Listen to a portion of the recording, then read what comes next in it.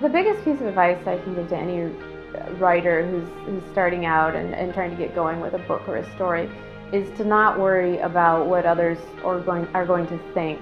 Is this something that's going to be hot? Is it what the new trend will be? Will others like it? You need to write what feels good to you, what feels comfortable. If that's the story that burns in you, if that's the way you want to tell it, and then worry about finding a fit later. The best things are those that feel natural to you and are the things that really sort of ignite that passion in you when you write. I think it's important for people to write the stories that appeal to them. If you don't do that, then you're going to have a real hard time connecting with your readers. Writing is not for the faint of heart.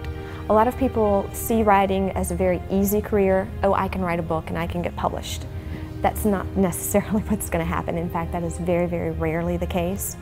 Like running a marathon, you can't just do it overnight. You need to train. If you train mile per mile for a marathon, if you write a chapter a week or a chapter every other week or a chapter a month, little by little you'll have a book and you'll get there. You just have to have patience and look at it as a long journey that will have an ending.